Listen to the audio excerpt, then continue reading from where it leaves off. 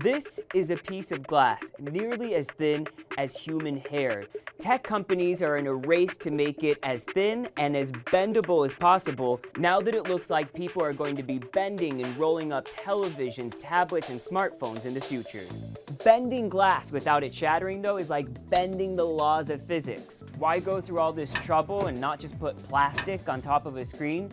Glass looks better, it feels better, and it's scratch resistant. I've already gotten my hands on some flexible screen prototypes, but in order for those to roll up into consumers' pockets, they're going to need to be topped with glass that can roll up too.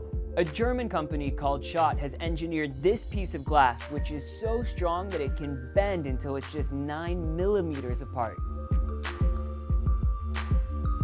Still, glass has its limitations. If you bend it too far or you twist it, it can break.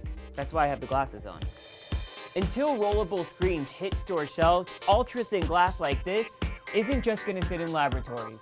Tech companies are already ordering big rolls of glass like this one and putting it inside the thumbprint sensors and cameras of smartphones.